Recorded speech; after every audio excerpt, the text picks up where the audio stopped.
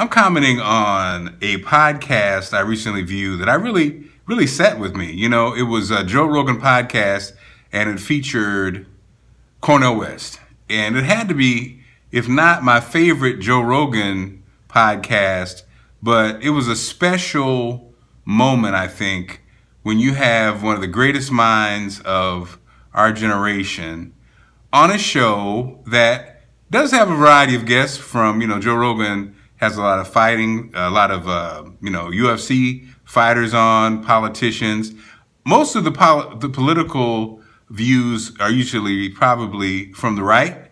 So having Cornell West on was a brilliant move because I think Cornell West explained a lot of dynamics that are rarely explained from the standpoint of a worldview and someone whose mind is so amazing. And so in America, when we talk about politics, we talk about race, you rarely have an expert who has the depth and authority and the command of history to fairly explain political concepts and ideas. And Cornell West did that. And so I wanted to break this down, playing back some of the interview, because I really was amazed. I learned, I jotted down a lot of the books that he recommended. So, like I said, he talked about politics, he talked about race, he talked about the American dream. So I think those are the three things we'll focus on: politics, race, the American dream. First, politics. They dealt with democratic socialism. The Republicans are trying to make socialism a bad word. They're trying to brand the progressive Democrats as socialists, and then therefore saying, well, socialist is bad. Socialism is bad versus capitalism. Cornell West did a great job of breaking down what does democratic socialism mean. Check it out. The Pledge of Allegiance was written by Francis Bellamy, who was a socialist. The song American the Beautiful, which is one of the most beautiful songs. Ray Charles sang that song and take you to a different place. I mean, he's seeing things that we can't see, and he's blind. You know what I mean? America the Beautiful. Yes. Elizabeth Lee Bates, socialist. Professor Wellesley. Who was our greatest poet? Walt Whitman. Deep ties to socialism. Who was our greatest philosopher? John Dewey. Democratic socialist his whole life. Helen Keller, deaf, mute, blind, graduate of Radcliffe, socialist. Reinhold Niebuhr, the greatest Christian thinker of the 20th century. Democratic socialist, moral man in a moral society. Martin Luther King Jr., democratic socialist. Ella Baker, democratic socialism is as American as apple pie. But with the communists and the communist threat and the Soviet Union and all of its repression and regimentation and violation of liberties and killing of the kulaks and so forth, in the American mind, socialism becomes associated with communism. And so you saw Brother Lindsay the other day, right? Yes. He looked like a cartoonist version of Joseph McCarthy. They're all communists. They're all communists. And you see, what happens is in the neo-fascist discourse, it's true anywhere around the world. If you can define a community as pure and then characterize those on the outside who are threatening as impure, and then view yourself as those coming to the rescue to preserve the purity. It can be based on race. It can be based on religion. It can be based on politics. Preserve that purity. We saw it in the 50s with the hysteria. The communists were what? Smith Act. They're deported. Or they're taken to jail. I mean, the first city councilman from Harlem, Benjamin Davis, went to jail because he was a communist. You see, because they were the impure. You see. Now, communism needs to be radically called into question in terms of its dominating forms, like the Soviet Union and China on the Mao and so forth and so on. But at the same time, when you look at Karl Marx and his critique of capitalism, this is prior to Lenin, prior to Stalin. He says capitalism is tied to this obsession with profit that puts profit before people, and it will generate oligopolies in which there will be grotesque levels of wealth inequality, and the only way that poor and working people will be able to gain access to any resources is through organizing and mobilizing. Now, you can accept that Marxist insight without being a Marxist. He's just telling the truth. So do you think that... Secondly, we talk about race. I guess what I mean by race is white supremacy. The origins of white supremacy. Why is such a huge player in the United States and the world? He did an amazing job of breaking that down. Check this out. Too often in monolithic categories. There's never been a white supremacy without fighting against white supremacy, and that includes white brothers and sisters. There's a tradition from Ann Braden, from Miles Horton, of Highlander Center. You got that wonderful picture of Rosa Parks. She was at Highlander Center 4 months before she was arrested, before she sat down on a bus in order to stand up for justice, right there at Highlander Center under Miles Horton. Who was Miles Horton? A white brother who brought black folk and white folk together, went to Union Seminary, trained under Reinhold Niebuhr. He had cousins in the Ku Klux Klan. Wow. So his Thanksgiving dinners were very complicated. But that's true for a whole lot of white brothers and sisters who fight against white supremacy. Yeah. Ann Braden, Rabbi Abraham Joshua, Heschel, Edward Said. You have a whole tradition of white brothers and sisters who've been fighting against white supremacy. You get it in the music. Bex Beiderbecke, he's sitting at the feet of Louis Armstrong, and he's a great artist. Louis is genius of geniuses, right? And that middle-class brother from Iowa, you ask him about white supremacy. You ask Brubeck about white supremacy. You ask any of the, Paul Desmond, all of these folk who are connected to traditions in which black humanity, brown humanity is seen and affirmed. Never thought about that before. No, but I mean, you've got these scholars of American studies. Nell Payne is one of the towering ones, but it goes all the way back to Brother Alexander and David Rodinger and some others who've been talking about the way in which whiteness was created. Take, for example, an Irish brother who goes to Ellis Island. His people have been dealing with 800 years of vicious British colonialism and imperialism, vicious attacks, various famines that were in some ways created or at least enabled and so on.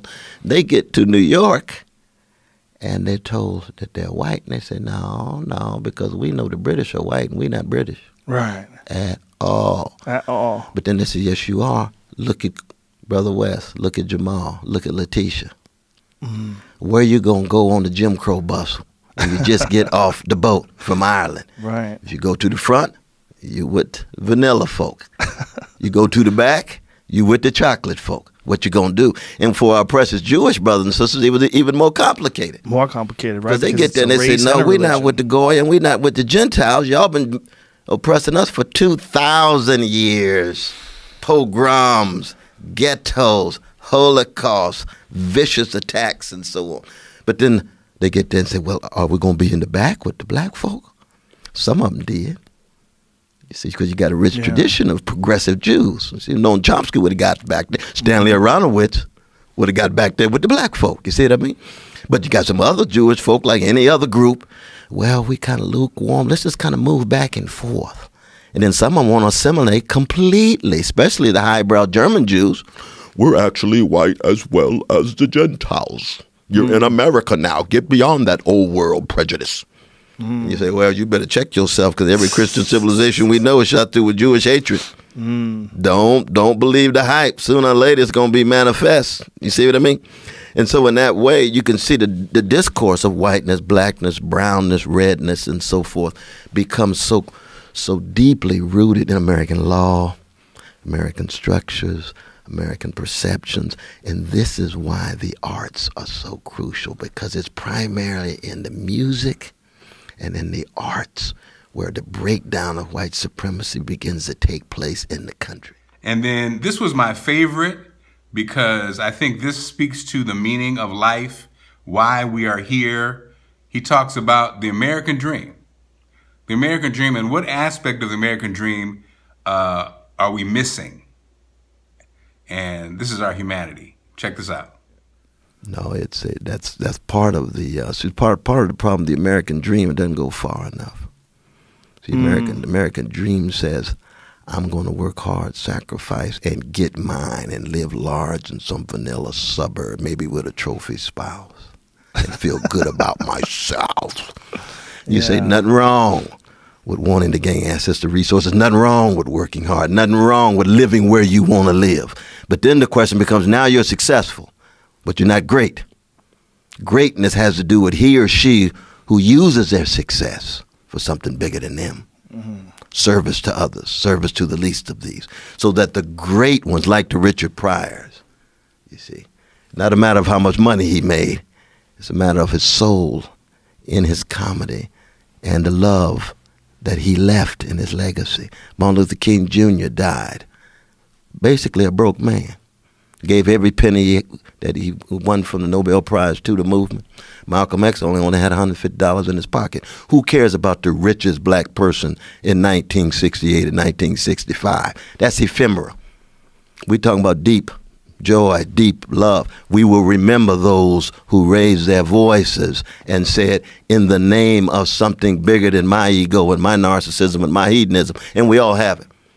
We all have it. So, we have to always be self-critical in that regard. We all fall short. The great Samuel Beckett, another great comic writer. Try again, fail better. That's the story of our lives. Yeah. Try again, fail better. But even in failing better, we can at least raise our voices. But within the black community, the top 1% of black folk have over 70% of the wealth. So that means you got a lot of precious Jamals and Letitias out there who are told to live vicariously through the lives of black celebrities. So it's all about representation rather than substantive transformation. You get that in politicians. You got a black president, all of y'all must be free. Isn't that a beautiful thing? Live through him, live through the family. Beautiful achievement, magnificent achievement. But it's not about symbolic representation only. This is about fundamental transformation. So it's a challenge. Mary Ellen Pleasant and others, and Martin King and others, are challenges for those of us who do have some resources to still raise our voices. Because you can be black, highly well-adjusted to injustice, economically, in terms of race and so forth, you see. And the same is true. You can be brown, you can be red. So it's not just a matter of looking for that one individual who represents. It's a matter of connecting that representation to fundamental transformation. If there's no fundamental transformation, you end up with a whole generation of peacocks. Look at me, look at me, look at me. All about foliage. And what does that do? That falls directly into the culture of superficial spectacle. Yeah. Last thing we need is just spectacle with no substance in that way. So like I said, I think this was not only the best Joe Rogan podcast I ever witnessed, it probably was one of my favorite moments on social media that I've ever witnessed, because you had a Cornell West, in a sense, all to ourselves to explain very complex concepts that we all have opinions on, but most of us aren't well read enough and haven't lived life enough to truly understand, experience, and definitely explain these things. So I thank Joe Rogan for having Cornell West on. Thank you, Cornell West. I look forward to getting a shot. But that was such an amazing interview. I don't know what's left, but man, hats off to Joe Rogan and Cornell West. Thank you for watching this. Share it, like it, download the Allison and Marc app. It's ALLISON, the and sign, MARC app. You'll find all my stuff there, Allison and Marc. And you can listen to me and my wife as we do an afternoon show on radio station WHUR in Washington, D.C., 3 to 7 p.m. It's Afternoons with Allison and Marc. Check it out and also download the WHUR app. Oh, there's a lot going on. Thank you again for watching this. Be good. Peace.